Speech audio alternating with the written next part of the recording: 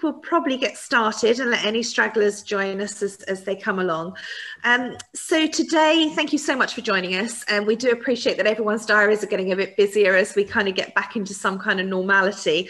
I know for people in the FM and workspace arena, people returning to the office and so on is fraught with its own issues. So thank you very much for taking the time to be with us today. We're talking today about how to create inclusive workspaces. So obviously an inclusive workplace should make all employees feel valued, welcome, and integrated and included in the workforce. And in an inclusive culture, of course, everybody should feel as though they belong and that they can bring their full self to work.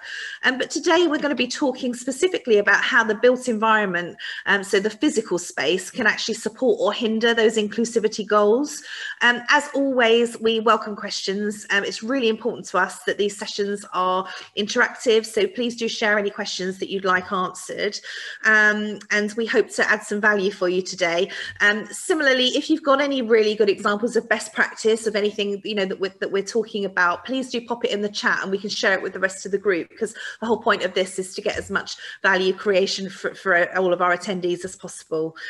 So Gemma and I are pleased to welcome Jean and Simone today. So Jean Hewitt, and thanks for joining us, Jean. Jean is an Access and Inclusion Specialist for Bureau Happold. She's also an honorary lecturer. Is it at UCL, Jean, that you teach? Yes, it is. I thought it was, yeah. I just wanted to check before. Sorry, I had to switch mic on. Yeah, so she teaches a module on inclusive places, which is part of the MSc in Health, Wellbeing and Sustainable Buildings. Simone Fenton-Jarvis chairs the IWFM Workspace SIG. That's the special interest group that looks at a workplace within the institution, and is currently the Workplace Consultancy Director for RICO. So we've got two panelists that have a lot of experience in creating inclusive workspaces. So let's start off with a couple of broader questions to set the scene, and then we'll hone in on a few specifics a little later. So firstly, Jean, why is access and inclusion in the workplace important? Well, if it's not inclusive, I don't know what's going to happen to the workforce, really. No one has a uniform workforce with all the same needs. It's a bit like flowers in a garden. We're all slightly different. We all have unique needs. And if we don't embrace this, what you end up with is a lot of people leaving early. So you're not retaining staff, you're not getting the best staff. There are so many reasons, really. And I'm going to steer away from the legal reasons why you'd want to do it, because I don't think that's that big a carrot. But I do think there's a lot of moral and social and good for business messages there. It makes a huge, huge difference. So we've got a really diverse workforce in Bureau Happold, and I see that as a huge strength when we're designing or input into the design of buildings, because you get those different perspectives. If you haven't got that, the whole design system of buildings is flawed, and as will be the management side of things. Absolutely. And Simone, from your point of view, why is access and inclusion in the workplace important? Yeah, I think simple again, come to say what Jean just said, it's the carrot bit, and it's the right thing to do. I think for me, it's about bringing the human to work, and actually to bring our best selves, we need to feel comfortable. If we're going to be looking over our shoulder and, tripping up on eggshells, then we're going to be on edge, and, you can bring all the neuroscience into that around cortisol and all that. But I think ultimately it's the right thing to do. We're all diverse and different people, and I think everybody has a right to bring what they bring to the table. Absolutely. How can the actual physical space support the D&I goals of an organisation? Jean?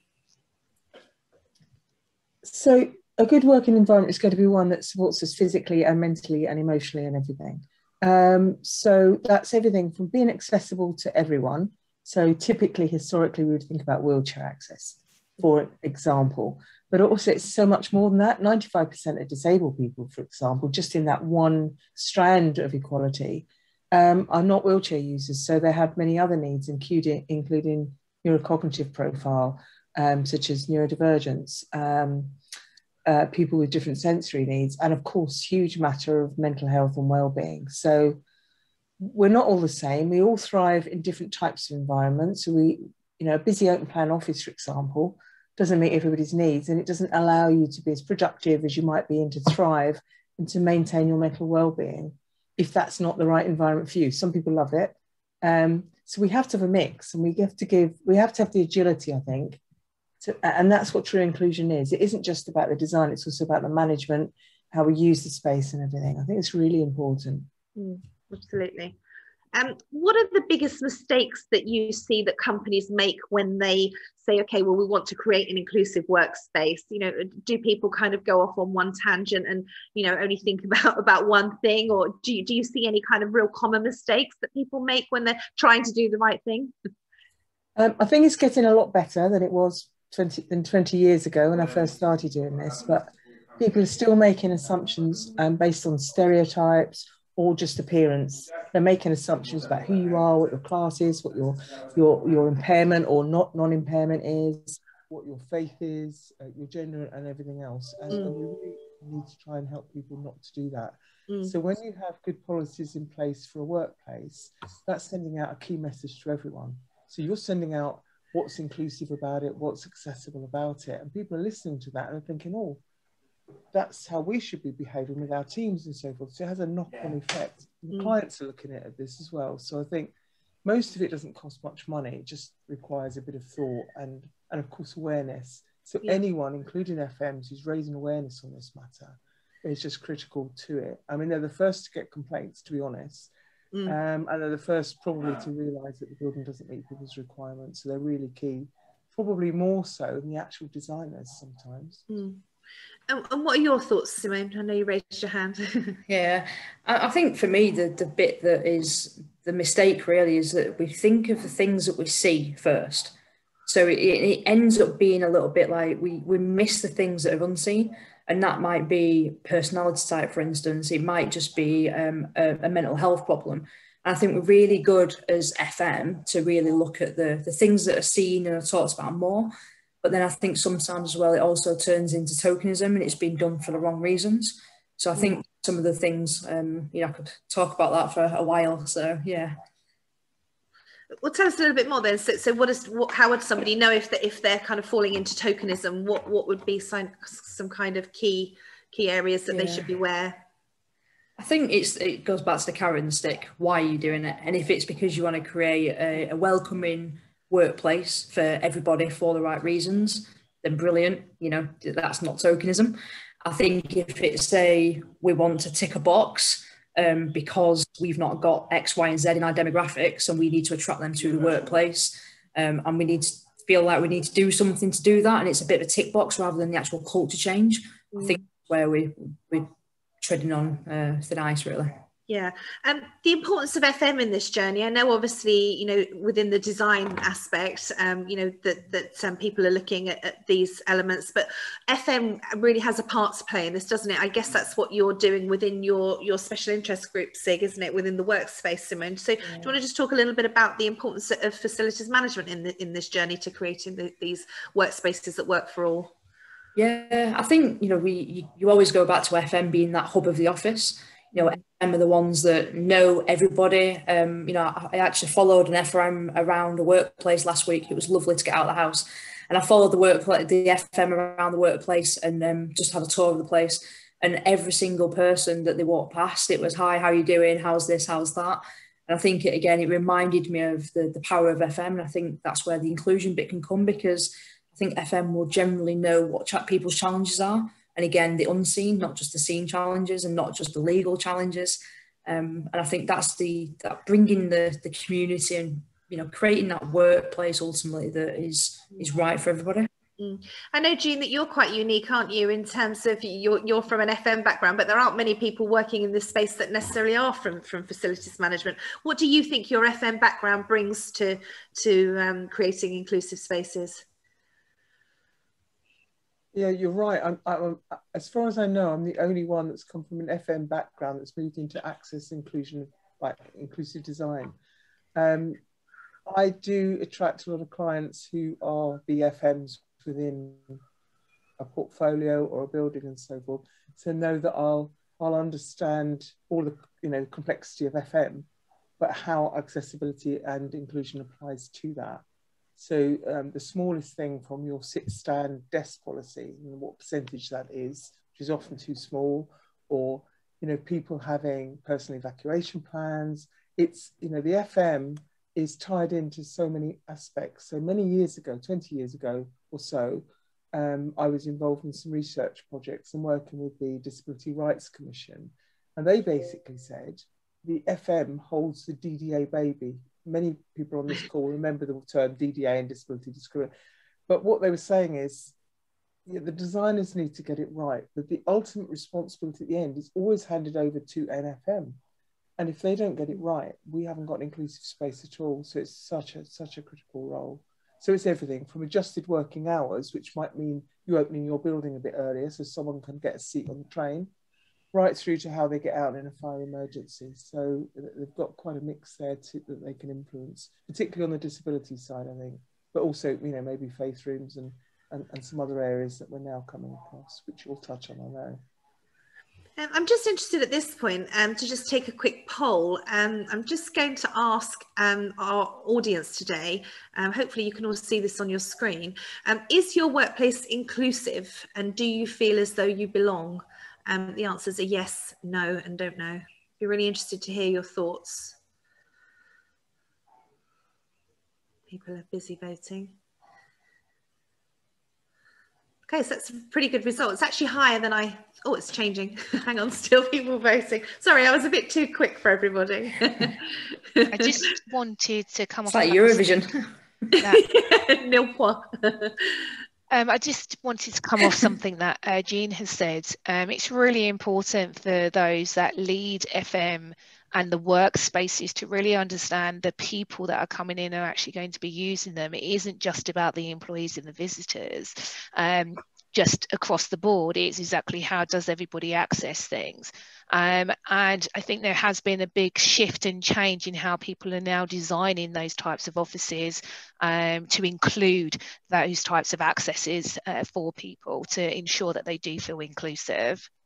Yeah, and that was quite a surprising poll. So well done, everyone that works in those spaces. So 74% of people said that they did feel that their workspace was inclusive and that they did belong. So that's pretty good. But there is still almost a quarter that either don't know, but more importantly, are a clear no. And that's potentially 1 in 4. That's still too many. How important is it to communicate the inclusivity message throughout an organisation? So say you've created some space and you've got reasons for why things are a certain way and why the noise level is this and why the lighting is that. Do you really need to communicate that to all users of the space, or does it not really matter to the vast majority of space users? Do you have a view on that, Simone? Yeah, I mean, I think, again, it's would you communicate it if it was a visible disability or something? Would you communicate that? You wouldn't, if it was DDA, for example, you wouldn't go, that ramp's there just in case we have a wheelchair user. You wouldn't communicate that. So why would you communicate anything else? For me, it's got to be really ingrained in the culture, and it's just an inclusive environment. And I think if we're having to say it and having to wave certain things in people's faces, then we're probably trying to push something without actually bringing the people along the journey with us. And do you have a view on that, Jane? Yeah, slightly different, I think. That's good. There are many, no, not completely different, but I mean, I completely get where you're coming from, Simone, but I think there are a lot of things that can be quite hidden in the environment, and if we're not careful, people don't know they're there. So an assistive listening system is an example, like inductionally, or people need to know they're there. I'm a hearing aid wearer, and you need to know it's there to take advantage of that. And so they have to put a symbol up, and if they don't do that appropriately, it's quite good to have comms plans reminding people when you're booking spaces. Please, make sure you've booked a room with an assistive listening device. Have you asked your guests what their needs are? Even if they're fellow employees, you might not be aware, and that sort of thing. So I think there's both sides to this. That it shouldn't be necessary, but for some things it still is. And the PEEPS plan, the personal emergency evacuation, is a case in point, because people say, "Oh, will you come and do a PEEPS plan, Jean, for our disabled people?" I said, "Well, no, but I'd come and do it for anybody that needed it." Yeah. Because a lot of those people don't think of themselves as disabled at all. They could be heavily pregnant or have a sports injury, something else going on. So it's really important that all that messaging is always inclusive and doesn't always say this is only about disability, this is only about race or faith, because really you could have multiple strands of equality. So several might apply to you. So pushing it out to everyone's better, I think. Yeah, that's great. And because I absolutely agree as well. I think it's that. I think when it comes to, yes, people need to know, because I think things like signs, like the nudge theory, it definitely comes into it. People need to be reminded, because it's easier to forget about why some things are there, especially for FM, when we're just used to being ninjas behind the scenes, just kind of doing everything without shouting about it. So I totally agree, and I think there's definitely different many arguments that you could come at it with. Sure. Before we go on, we've had a question, somebody just wants to explain what we mean by FM. I think I've made an assumption that everybody on the call understands what facilities management is. So FM is short for facilities management, and facilities management are as Simone just said, the behind the scenes ninjas that basically run buildings. So they basically keep the lights on, make sure everybody's safe, make sure that the space is safe and that it's fit for purpose and fit for use. I think is probably the easiest way to describe it, unless anyone else wants to jump in with a description. But sorry for making assumptions that that everybody knew what that meant. So FM is facilities management. They're just for anybody that is from Europe, we would call that workplace experience leaders. So it's anything to do with that workplace. So just as what you said, from anybody in UK, we know what FM is, but anybody that may be out and in Europe, it is kind of about that human experience, that workplace that we go into in those spaces. So yeah. Fantastic, thank you. I know, Gemma, that before we get into specifics, looking at actual areas that we need to look at to ensure that we are looking at inclusivity. I know that you had a couple of questions you'd like to pose, Gem, so pass over to you. Okay, sorry, that was my son asking me a question, which I'm clearly trying to not answer. So it's always the way, isn't it? So I just wanted to ask the panel, given that, I work for an international company, and I'm sure you've had international clients as well, where there are progressive companies who have offices in countries where maybe homosexuality is prohibitive or even illegal, how can we deal with the designing of an inclusive and diverse workspace in those particular countries? Let's go first. I think it kind of goes back to if we're in a country that that's the culture, then would D&I be at the top of the agenda for an organisation? And I think it's bearing in mind that just because it's not the top of the agenda doesn't mean that there's not people within that organisation that need to be included and need to belong into the organisation. I think it's difficult when we're talking about changing cultures that are, really kind of hardwired into many countries, and many different religions as well. And it's a super difficult kind of topic that we have to take tentative steps to, because at the same time as shouting for inclusivity, we also don't want to offend anybody who sits on the other side of the argument. So I think we have to bear in mind that we just need to pay respect to everybody really who's in that environment. And I think it's let's just be respectful of each other and then try and create a workplace that reflects that respect, I guess. Thank you. Jane? And that's a difficult answer. And you, Jane? It's a difficult one because obviously we can't impose our way of living and our standards on other parts of the world, but I think we can possibly influence it. I mean, obviously I'm sitting on the design consultancy side of things rather than being inside a building running it. We've got offices all over the world, and I know, for example, for Gay Pride, we changed our logo with the rainbow symbol for I think a week or so, and that was across the world, so other cultures would see that, and it gives them an opportunity then to explore that within their teams, just to raise awareness that we are, we have different views on this, more liberated views, more equality-minded views elsewhere. So it's not dictating it; it's quite subtle. But I think clients see that and think, oh, why has it changed? And so it gives you the opportunity to talk about it and gradually encourage others to change. It can take a long time sometimes, unfortunately. Yeah. I think as well, it goes back to the whole nature-nurture argument. I know, Jean, you just said it's the ways of living and other people's choices and things. And it's, it is a nurture thing. As a female lesbian, I can say that it is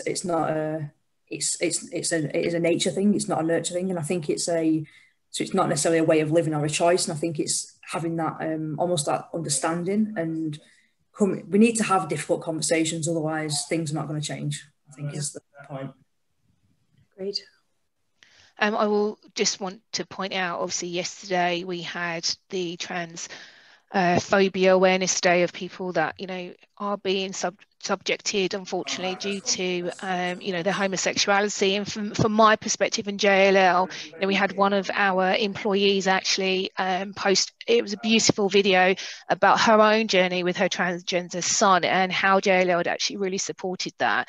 So for me, even though she's actually based out in Poland and we know everything that's going on there with the rolling back of obviously LGBT rights, that, you know, as a company we have come out and stood by our employees. So for me, it's as you said, it's a very difficult way to try and change, but if you can influence in any way and somebody then is able to have a voice, that means that somebody else somewhere else can see that and potentially then obviously step into those shoes and know that they can also be empowered. My other question is just to do with accessibility, because I know, again, across different countries, there are specific codes that can actually be placed in for accessibility to a building. So I want to ask you, so like a twofold question, I suppose. Which is the one you would typically apply in this given situation? Number one, where it's very restrictive and acts as an overarching global framework for accessibility, so it's just one overall framework, or do you think that it needs to be specific to those particular regions and or countries? Well, I start with that one. Oh, sorry. Oh, go on. I think it needs to be specific, but with a nod to the overarching global standard. So I think it's a nod because it's a slow change that's going to need to occur. And I think we have to, we can't have countries that are, because what happens if someone from the UK travels to another country and then the environment's not inclusive to them. So I think it's up to a culture of the company. I think the company's actually got a really powerful position here to really drive belonging, inclusivity, diversity, to say, yes, this isn't what we do in this country. However, it does affect people within this country. And this is what happens in other countries. And I think, it's that mindset thing. I think that'll help. Yeah. Jean, I'm just going to add some good news on that front, in that until very recently, our standards are quite different to elsewhere in the world. And there's been a step forward. So in the last 4 weeks, I've received a copy of a new SEN standard, which is a European standard on accessibility. It's their first, and it's very thorough. So it's fairly closely aligned to our British standards here for accessibility, which is really good news. And of course, there'll be pockets in there that's slightly better than ours and pockets that are slightly less good.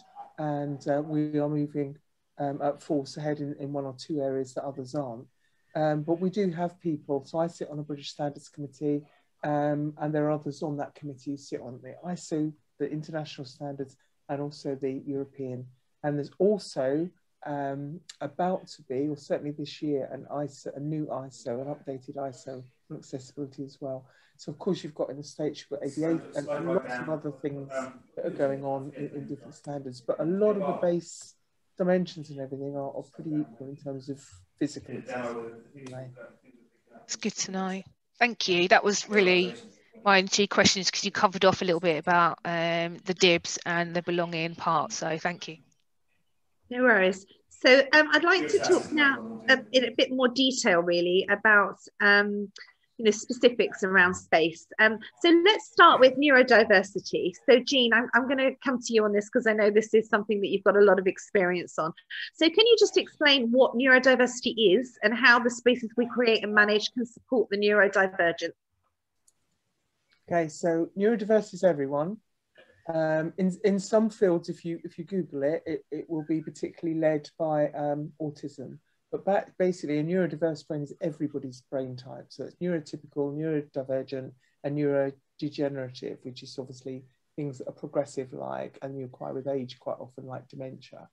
So there's 3 bands there. And then the neurodivergent band is basically anyone that's not neurotypical. So what that experience is like in terms of the built environment is that you might get, you might be hypersensitive or hyposensitive. So you'll experience the environment too much, everything's overload, or not enough. And then you need to self-stimulate yourself in other ways. So add color, add activities and stimming and stuff like that.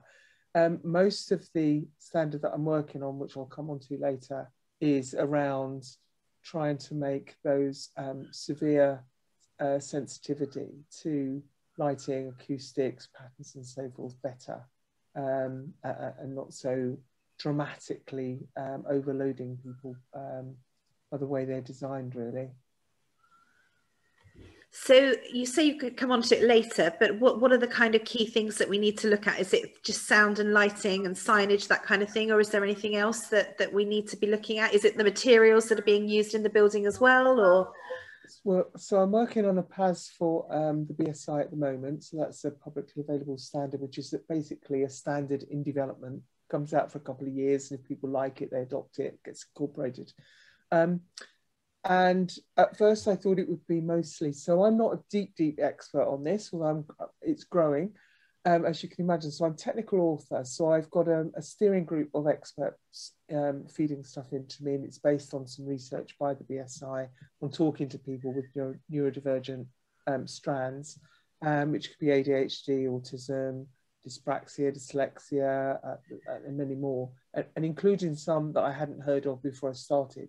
So you can be a hypersensitive person, HPS, or sensory sensitive person. So there's all these different initials. And because there's so many labels to it, it's diluting how we look at this. And I actually think when you add them all up, it's probably around 30% of the population that experience some of this, including people who are migraine sufferers or balance conditions, all triggered by their environment. So what we're looking at in the PAS is we have a section on lighting, we have acoustics, and we're signposting to the standards that are already out there, try and make sure people are at least following those, but given quite a lot of description about the impact it has on people.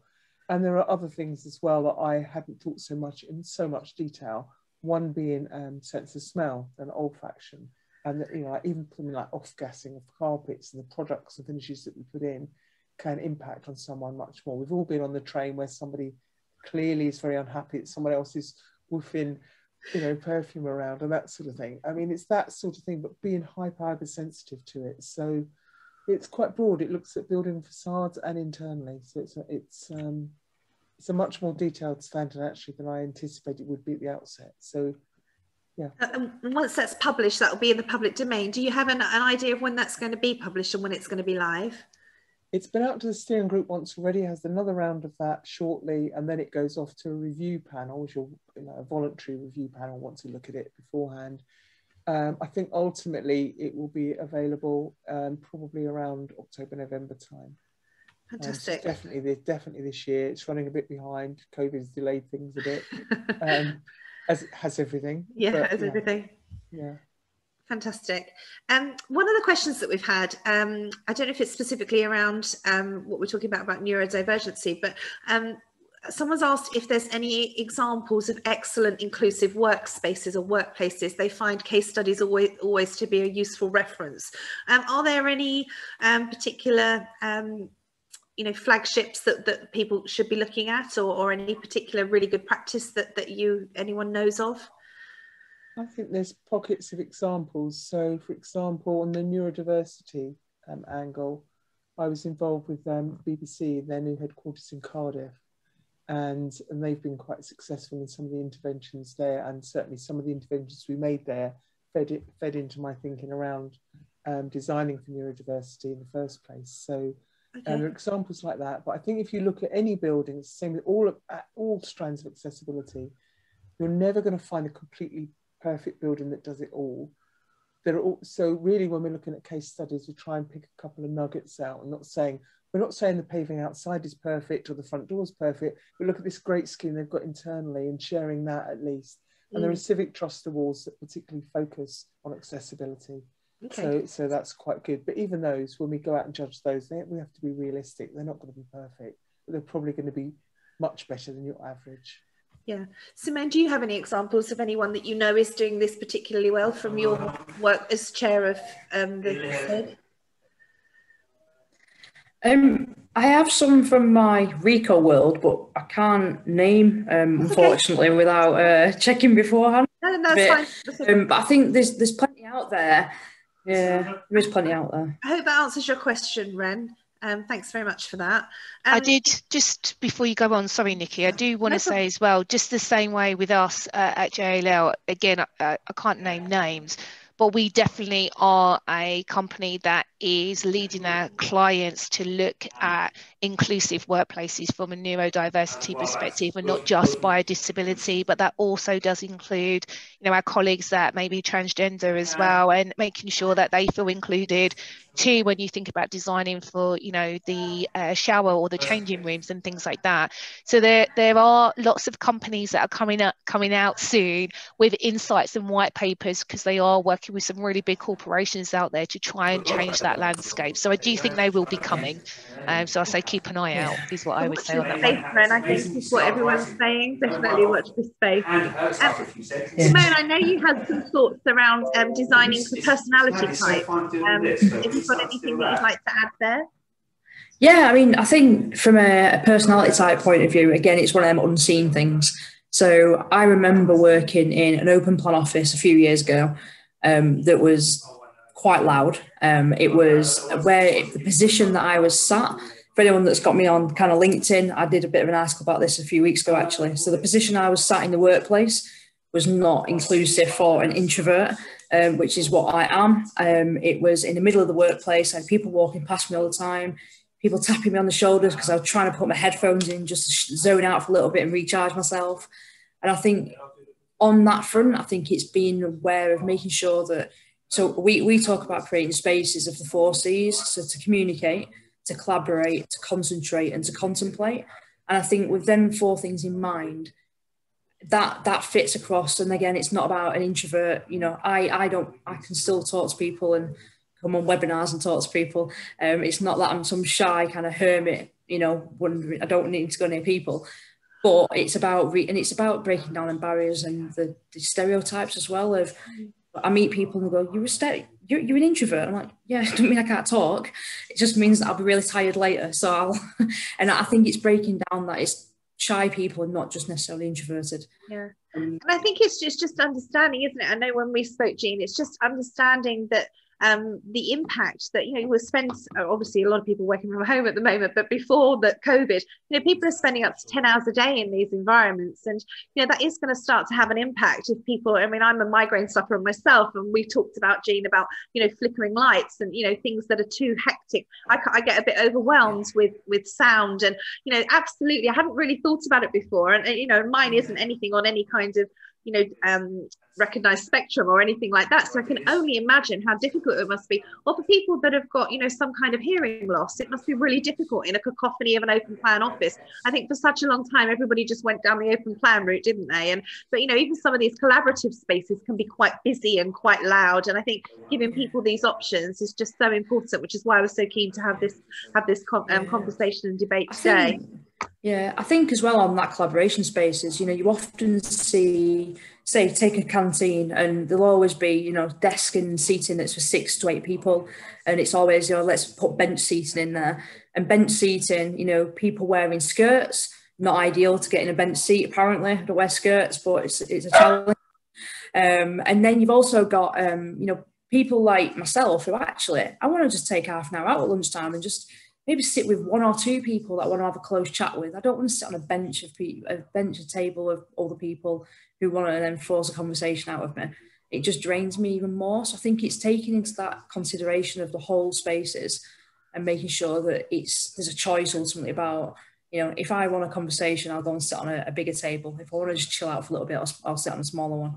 I think it's making sure that we're catering for them different things. Yeah, absolutely. And that people have a choice for sure. We talked about contemplation, and I think that leads quite nicely onto faith spaces within the workspace.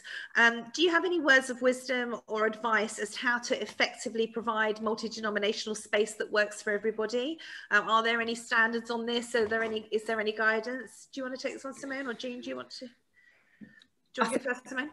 Yeah. So some things I'd say my tips are, if you're going to have a faith room and you think it's not being used, do not turn it into a storage cupboard.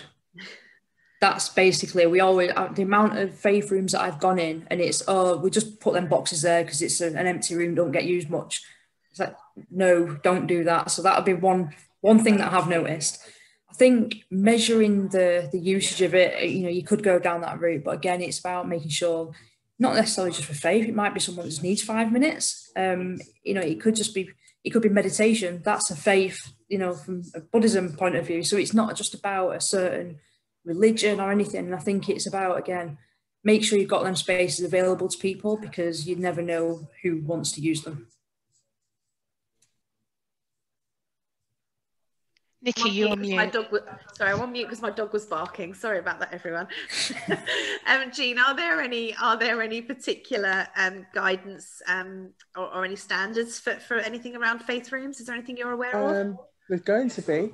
Oh, okay. Tell me more. So there's existing standards. There's no national standards for starters. There are some standards that have been developed by London Legacy Development Corporation, which we were involved in, and they cover faith. And of course, they are the body that established the Olympic Park. So they were looking at all the faith needs for that. So that makes sense that that's quite well established. And not specifically for faith, but within the PAS, one of the things that's really, really important for people who experience sensory overload is a restorative space or a quiet room. And of course, that can be used for certain aspects of faith as well. So we've got quite a big chapter in the PAS that's been contributed greatly by a student of mine at UCL. So I'm really grateful to her for that. And that's based on quite, very recent research about what is a good quiet space? What do people need to contemplate, focus, recharge, get away from things? And I think that will work equally as a faith room. The only difference would be that you obviously then need to consider whether you will do facilities and things like that as well. But some of those requirements are actually in that LLDC guidance. Okay, thank you. Simone? Yeah, the bit I was going to add actually that Jean just added was, making sure that you've got the wider facilities. It's not just about the room, but actually the washing facilities as well for people. Yeah. And yeah, so that's the one thing I was going to mention before. That's why I took it down quickly. Okay. Someone's asked, how do you quantify how much space you need for each type of space in the workplace? Is there a standard? Is there a rule? How do you work that out? So how much do you allow for collaboration? How much do you allow for office space? Jean? We wouldn't normally decide that. So we would be working with architects who will design it, and then we will comment. So we will have to comment back to them to say how much space we need for toilets, for example. Yeah. Quite often they're undersized, and the different types of toilets as well. Yeah. And that specific areas need to exist. They need to be at least this size, but we wouldn't dictate the relationships. That would be more the architect. Anyway, but obviously FM's influence this if they're involved. Great. So let's. You muted yourself. Unmute yourself again, Nikki. Sorry, guys. Let's talk about gender-neutral bathrooms. You'd think after a year and a half of being doing Zoom calls, I'd remember the mute button, wouldn't you? I think that T-shirt that says you're still on mute, don't I? Sorry about that, everybody. Gender-neutral bathrooms. I know it's. You've done it again. You're back on mute, mate. There's someone telling you not to talk. I don't know what's going on. I was going to actually add something. Yeah. That is so weird. How is it going back on? I was going to add something to what Jean just said. Oh, yeah. Please, go. Yeah, around the spaces now to allocate them. I think, it's a massive thing at the moment. The whole talk about hybrid working, people ripping out desks and saying, let's put collaboration spaces in. It's a little bit knee-jerk in my opinion, but I think when you start looking at that whole what spaces do we need and for what reason, I think that goes into how are your people working, how many people are in the office at what times. It's not there is standards from a legal point of view, but that doesn't mean it's right for every single workplace. Yeah. And I think it's about really getting to know what your people are doing, the way that they're working, the way that technology is used, for instance. you know, getting teams together in this dispersed kind of working environment as well. So it's not a straightforward answer. And I would just encourage you to collect lots of data around how your people are thinking, feeling, how they're actually using space, not just from people that are utilising like desk booking systems, for example, at the moment. It's, oh, well, we're going to be able to see then how much space we need. And I said, no, you're not. You're going to be able to see how much space your people think they need. Is what you now need to do is look at how your people are actually using the space, not their intentions.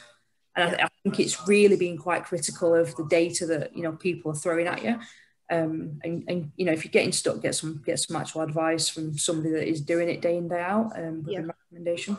Yeah, Jacqueline's very rightly put, it's data-led, human-centred but data-led design, depends on what the space is being used for and who is using the space, for sure. Exactly. I was going to say, just off the back of Simone, time and motion study. So anybody who doesn't have the data or potentially sensors within their offices to actually feed that back and see where the pockets of people are working and moving in the office, then do take the time out and do, you know, just your normal time and motion study and see exactly who's using what, who's using the lifts, who's using the stairs, you know, how many people are wanting to be at a stand-up desk or a sit-down desk, etc.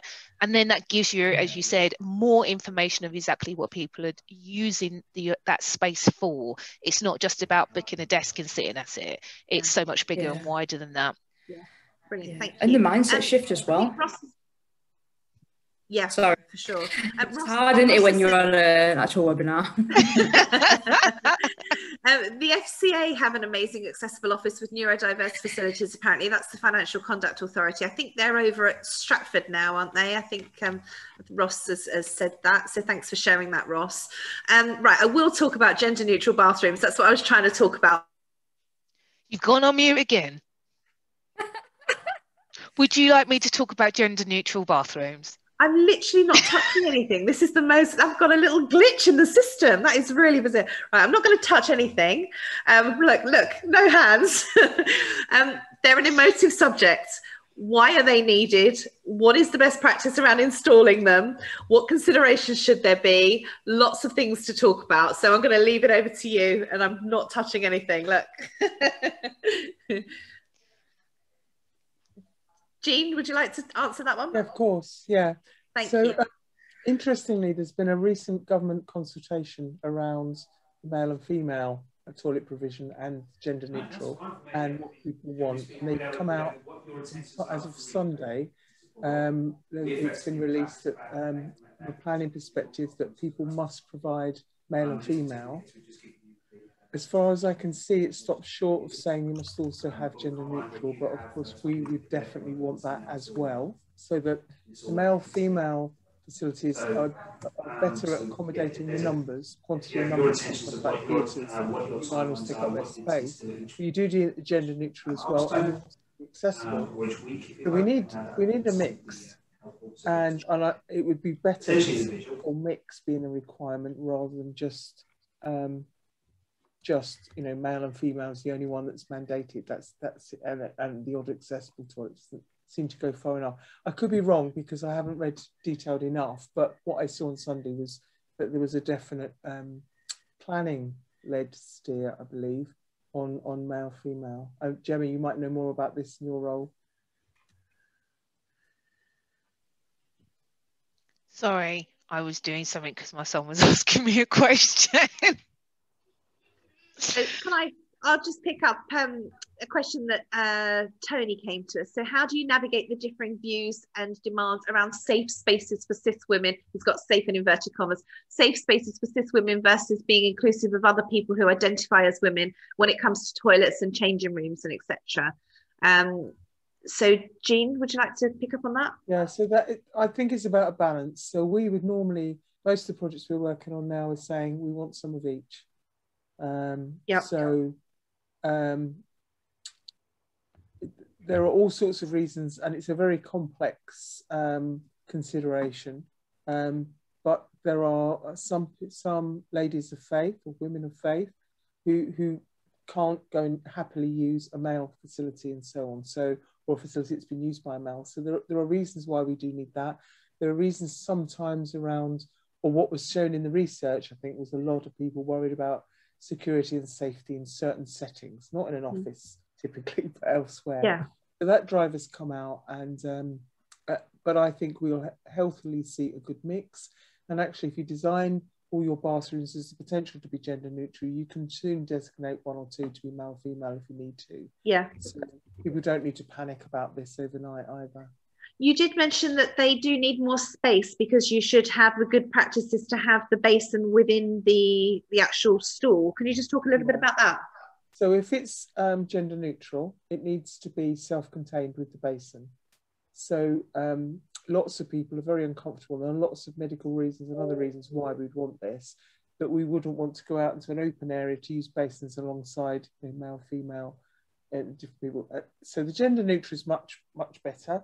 I would say also we've got around 4 million people in the UK who have a toilet phobia, like a shy bladder syndrome, which means they find it really difficult to go and use a cubicle when it's not full height, and people can hear, well, they perceive people can hear. So the gender neutral provision is also helping many, many people with those conditions as well. So I think it's a big plus. We don't want to lose it, but we do need to recognise that there's a need for male, and particularly female only as well. Yeah. I do just want to say I worked for a client that had gender neutral toilets, and you could walk through the door and there was a toilet directly in front of you which had a sink, basin, everything that you wanted, or you could go through another door and you would have all stalls. So, and it was the first time that I even really noticed it. And, you know, for other women who may be using a menstrual cup, that's great. Yeah, they don't have to then go into the side cubicle, because how are they going to get rid of anything and wash it? So it's exactly the same way of it being accessible again for everybody, whether that's somebody who is cis or transitioning, or it's somebody that's got a disability, or just a female that needs to use the toilet to do their monthly. It needs to be open to everybody when they're thinking about those designs. But, you know, that's going back a good 6-7 years ago, and I thought it's fantastic. Every single floor of the 14 buildings, that's how they were built. So, yeah. Okay, thank you.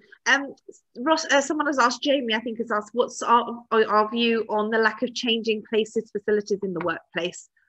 He says that he's a changing places designer and would like to see more, especially in Cornwall.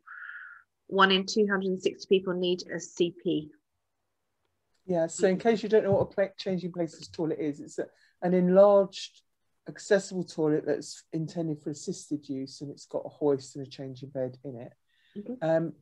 So there's lots of funding around at the moment for public buildings to have these, and there's categories of public building that are listed, and actually it's come into the building regulations now. So new build, if you're involved in new build at all, you need to look at that list, because you probably need to make some provision if it's a public building.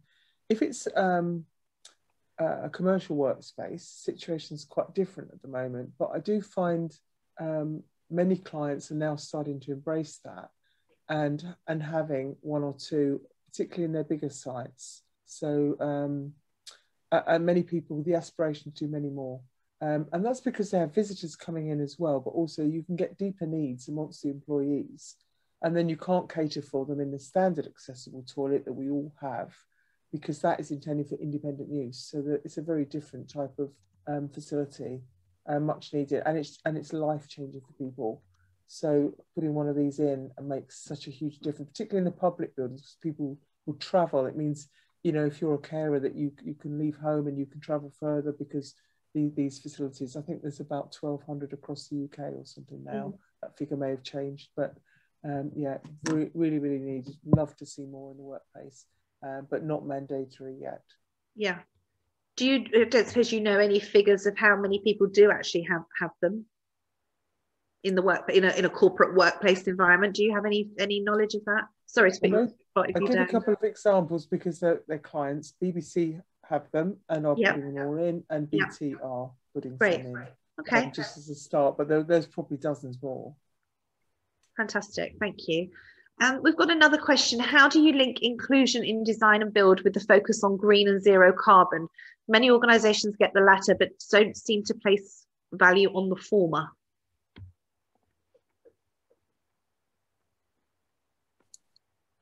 Would you like to answer that, Nikki? Simone? I'm not sure, to be honest. No. Don't think I understand the question of what they mean. Do you? I was hoping one of our experts might. So he's saying, how do you link inclusion? I can't see the question, but I think it might be about the social. There's a social part to sustainability. Yeah. I'll just read the question again. So he says, how do you link inclusion in design and build with the focus on green and zero carbon? Kevin, do you want to drop us a note and tell us more? It's difficult because with design and build, sometimes you've got less control over what the design is doing. I think that might be what the question's implying. Yeah. I mean, obviously, the green agenda also includes inclusion and accessibility, because if it's not inclusive, then it's not really sustainable because people won't want to be there for very long. Yeah. Sorry, that wasn't clear, Kevin. If you want to drop us a note and tell us what exactly you wanted answered, and we'll certainly put it to the panel. Sorry, Jen. I was about to say as well, just from a JLL Tetris perspective, when we do look at our sustainability pillars, obviously inclusion and social economics are also all included into that. So when we look at a building to design, when we're going to fit out for a client, those aspects are actually already included into that. So I do think as a lot of companies are signing up to carbon neutral, net neutral, and they're looking at different designs, they are pulling on these ethoses and pillars at the same time. So I definitely would say it is out there and it is being done. I don't think there's, yeah, that's how I'll leave it. Okay, just back to the gender neutral bathrooms again. I knew that this would kind of create some debate. So Tony asked, are you finding employers are suggesting that women who are not cis women should only use gender neutral facilities then?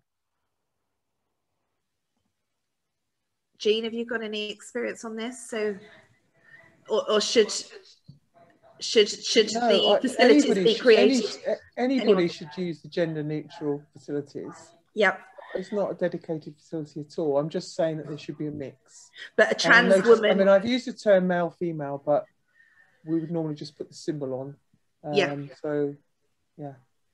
So what Tony's getting at is that if somebody is a trans woman, they should be able to use the female toilet. I think that's what he's probably alluding There's no to. reason why they shouldn't. He said yes. Yeah. But my understanding is that sometimes a trans person, certainly during transitioning, is more comfortable going to a gender neutral space. But it's about choice again, as all these things are. Fantastic. So it's about creating the facilities and letting people use them how they see fit and how they identify and how they use them. Chris has said that their gender neutral facilities have purple doors. Sounds very nice. I just want to get on to another couple of points because time is ticking along. Jean, I know when we spoke, we talked about a lot of people returning to the office and there is some COVID guidance, but some of this guidance has been causing some issues specifically around people with disabilities. We chatted a little bit about that. Can you just explain what's been going on and what the standard is that you've been involved with or that has been being rolled out? Yes, so what happened was we were contacted by BSI. They had produced what they call is a new model. It's a flex standard, which means it's produced really, really quickly to an emergent situation. And they produced one on around COVID, very helpfully about managing people returning to work the first time round, not after the second lockdown. And there were quite a few comments, I think, of concern from disabled people, particularly saying they were disadvantaged generally by the COVID situation. It wasn't covered enough. So myself and Pip Jackson from UCL, so we both sit on the BSI committee, became involved with this flex and standard to make sure things like, see-through face masks, making sure that if you've got a one-way system and it's lifts one way and stairs another, that everybody understands that there's some people that have to use the lifts both ways and how that works, making sure the PEEPS plans still work if there's no buddies in the office, lots and lots of things in there. So I've just checked before this call, actually, it's now an ISO standard. It became an ISO standard in January, which is really, really fast. It's freely available to everyone, and the number is 45005.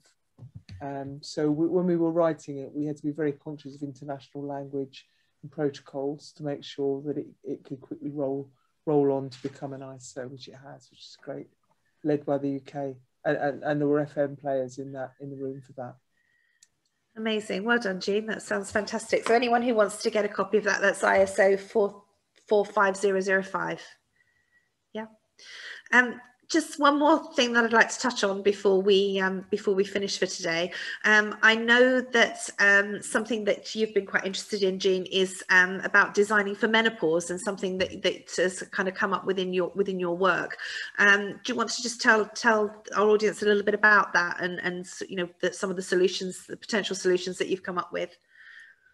Yes, so we've had a few clients now ask if we could help them with, you know, was it included? And of course it's not covered anywhere.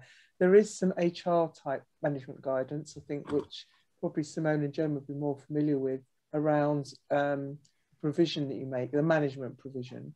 Yep. But in terms of the physical provision, which is more what I was looking at, it's a lot of it is around coping with a situation where you sort of steam up and feel, you know, temperature control, if you like, but very, very extreme. So we were looking at solutions such as identifying cooler spots in the building, which quite often could be, you know, stair courts that are used for fire escapes, quite often very cool. Someone can go in there, and that menopause situation with the body temperature is also experienced by younger women who are going through IVF. It's also experienced by some people who are transitioning, so it is an issue that needs to be addressed.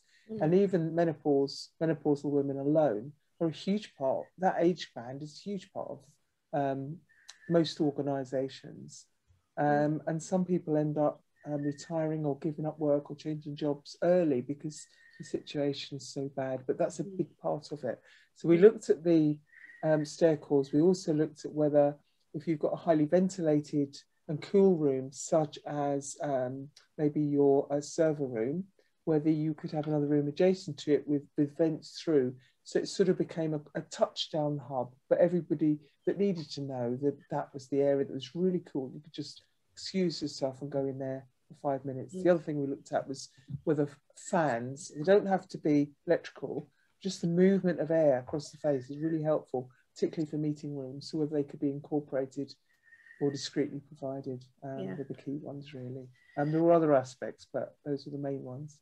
Thank you. That's really helpful. And again, you know, for some women, menopause can go on, you know, for 5 to 7 years. That's a big chunk of somebody's work life. So again, you know, creating inclusive spaces where women feel, you know, for a lot of women, this still isn't spoken about, and it's really embarrassing as well, which brings me nicely onto our June webinar, where we're actually going to be talking about women at work and the issues that face women in the workplace. And we have an expert in menopause coming to talk about, you know, the issues that a lot of women do face. And we're also hopefully going to have somebody who is going to be talking either about the new policies around miscarriage leave and that kind of thing, and looking at things that are specific for women. So that's going to be on the 3rd, Gemma, you're always good with the dates, the 3rd Tuesday of the month. So the next one is going to be, for anybody that would like to know, so I make that 15th. The 15th of June, and as always it'll be at 4 o'clock. So I hope that's really, you know, helped people think about their space and you know, their environments in a far more inclusive way. Thank you so much, Simone and Jean, for all of your input, and Gemma, as always, thank you for being an amazing co-host. Does anyone have anything they'd like to finish with before we sign off? No, all good. Thank you so much for being here, and the recording will be on the Talent FM website by Thursday, so you can pass on to anyone that couldn't make it today. Thanks very much. See you all at the next one. See you later. Care. Bye-bye. Cheers. Bye.